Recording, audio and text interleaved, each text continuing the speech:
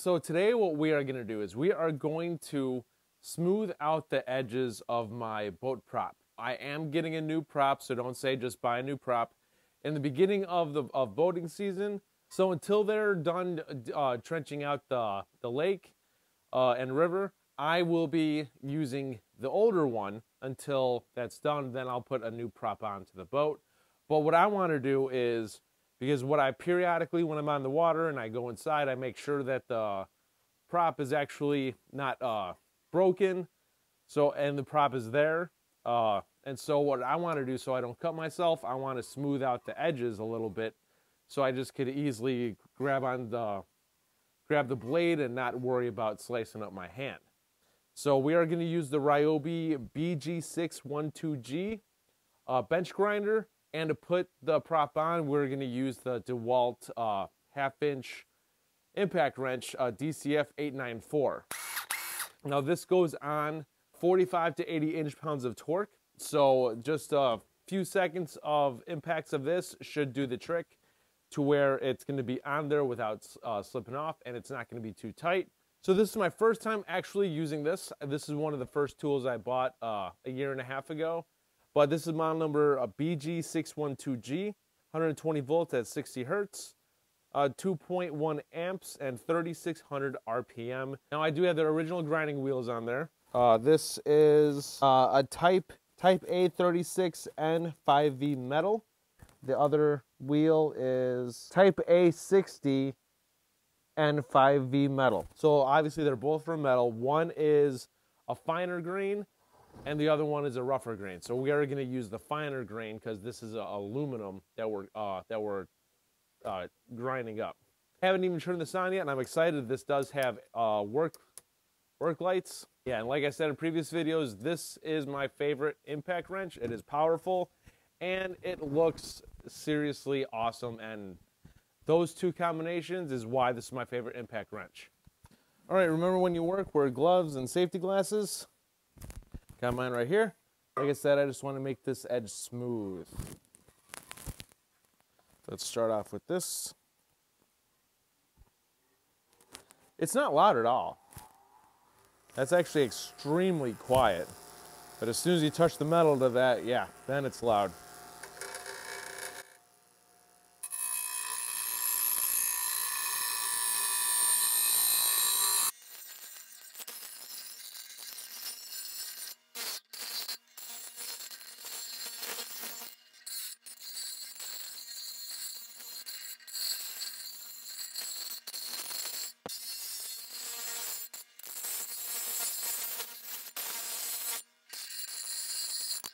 Get my Tack Life impact rated sockets. Let's find out what size I need.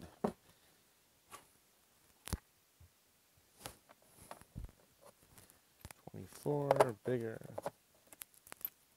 Perfect, 27. Put that on the... Perfect, that's what's up. Right, first you go on like that.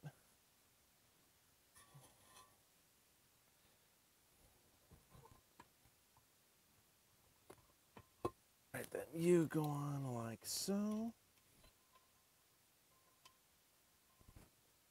Put this on low. We do not need much power.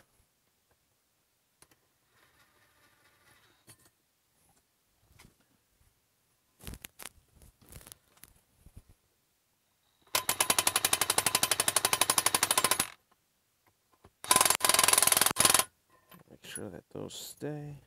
All right, we could probably go on high.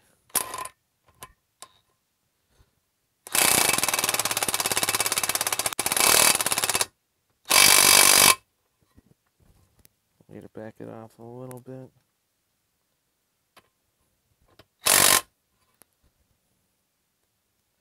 Yeah, it's very important if you put this pin has to be in place. Very important.